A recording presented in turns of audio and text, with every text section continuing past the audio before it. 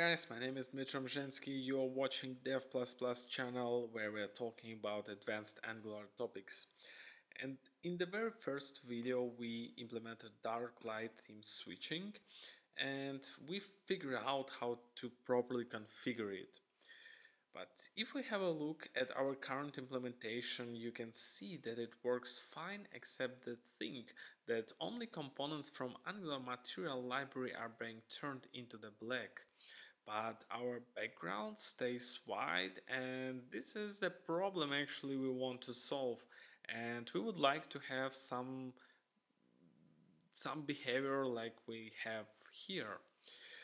So let's fix this issue and learn how we can create a theme for our custom Angular components.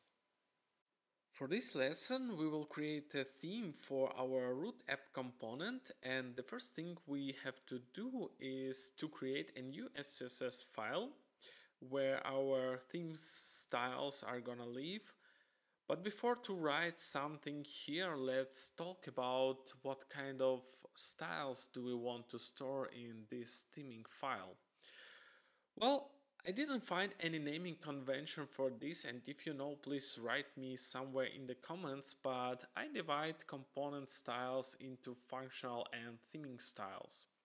So what is a functional styles?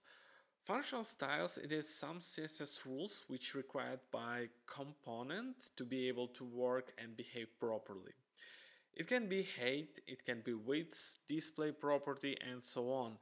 And it is actually 90% of all component styles, and it is good practice to encapsulate them in order to protect our component from implicit style overriding by some, I don't know, parent component maybe. What about theming styles then? Well, the theming styles, it is mostly properties like colors, backgrounds, or typography, and they should not be encapsulated.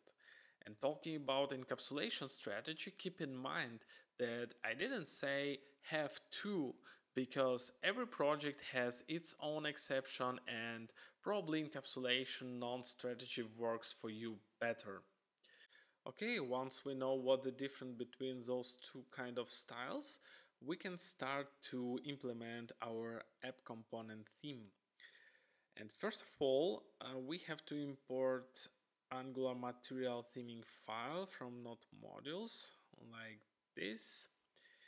We need it because we're going to reuse some of SCSS functions provided by Angular Material. And as a second step, we have to create a mixin, and let's call this mixin as app root theme. Good. And this mixin will have one parameter which is theme, and here the things are getting interesting. So here we would like to use background color, but how will we get it? And to understand this, let's go to our style SCSS file and check how we create our theme and investigate this function.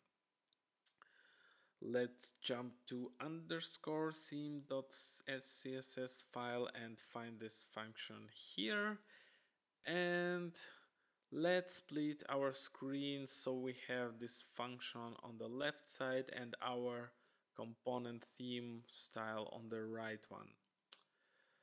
Let's have a look what material light theme function returns, and here we have a map keys like primary, accent, warn, foreground, and background.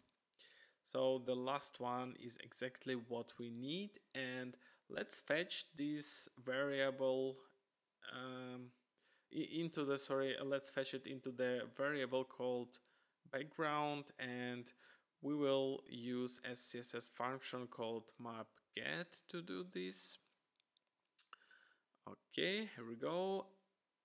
And let's investigate further. So go back and let's see what do we have in this variable. It turns out that we have another map here which has a lot of another colors. Let's check those colors and find the background property, which is the third one.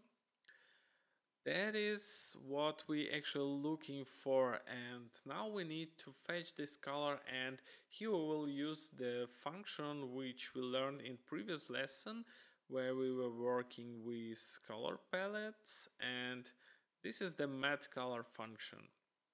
So this color we want to have as a background color for app root component. So let's write app dot dash root, which is component selector actually. And our background color will be like material color, and the first parameter is our background palette, and we want to fetch background from this, which remember this one. Yeah. And that's almost it. The last thing we should do it is include our mixin into our style SCSS file. So let's go there and import our app component theme somewhere here. Then we need to include it in light theme and pass our light theme as a param, and the same for dark one. But to avoid duplication, let's create some let's say high order mixin and replace it here like this. Okay, looks good. Now let's go to our browser to see how it works, and it doesn't work as always. Let's check why, and aha, that's actually what I told you about functional styles.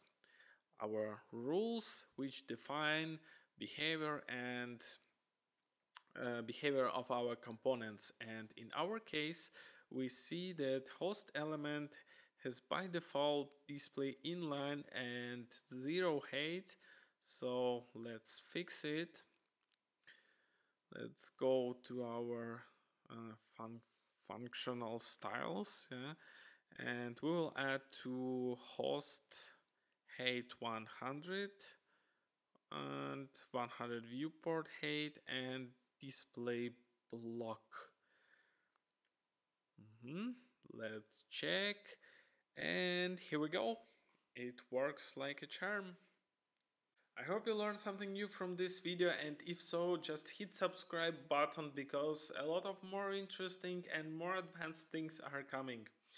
And I would be happy to see your feedback somewhere in the comment section because it would allow me to improve my content and make it more interesting and useful for you.